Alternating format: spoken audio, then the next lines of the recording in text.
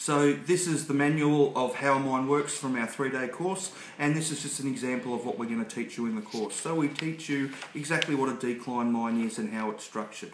We teach you about the primary ventilation. We teach you about the secondary ventilation. We teach you about development mining. We teach you what's required in a heading to make a heading serviceable.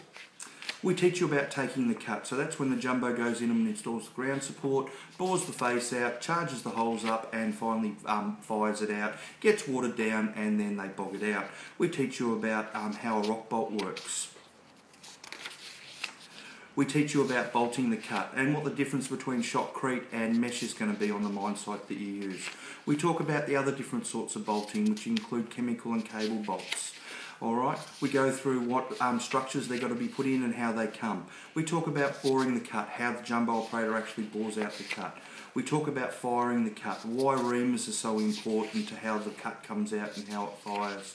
And we do it in a real-time thing so you can actually see what's going on with the explosion and understand how it's going out. Then we talk about bogging the cut.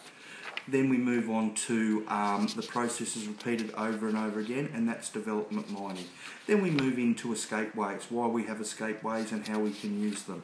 Then we talk about production mining, and production mining is getting the stopes out. And we talk about the footwall and the hanging wall,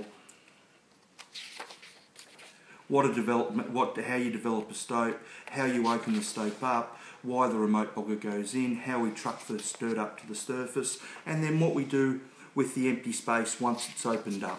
Alright, and we backfill it with paste. Most Australian hard rock underground mines now use paste, and it's a pretty good thing. It fills the old open holes up. And basically, right from the word go, you're getting all the information in how the actual mine works. And that's why our course succeeds, is because we actually teach people how the mine works with constant referrals along the way that reinforces the knowledge that we've given to you.